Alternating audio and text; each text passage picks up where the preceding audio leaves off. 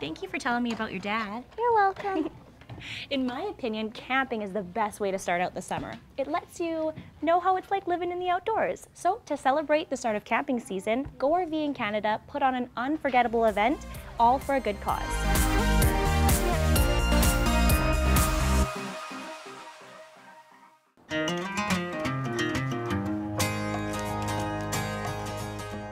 There's nothing better than taking it easy, sitting by the campfire, away from it all.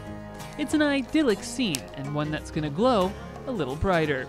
See, June 13th and 14th was the first annual National RV Weekend. Put on by Go RVing Canada, it's a way to jumpstart the season.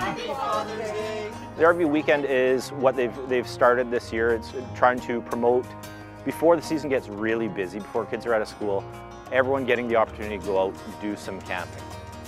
But there's more, because the weekend provided a creative way to raise money for the Make-A-Wish Foundation by filling up the sky with lanterns. Push up.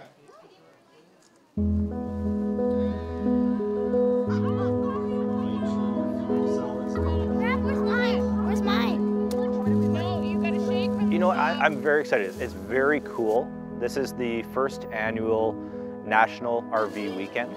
I think it's going to be a great send-off. I know the people in the park are really excited about it.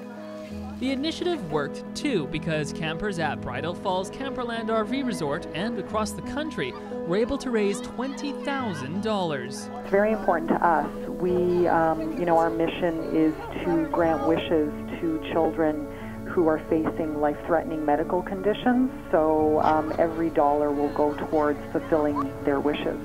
My cousin actually contracted a terminal illness.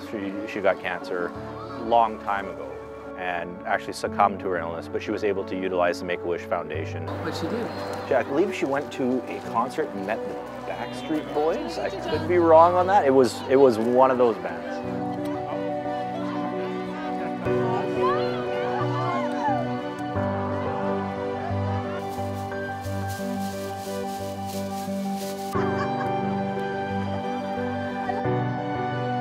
Beautiful. Look at that one's on fire.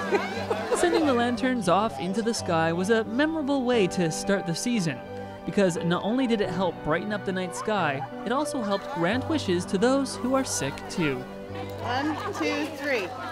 At Bridal Falls, I'm Jonathan Horst for Go on Shaw TV.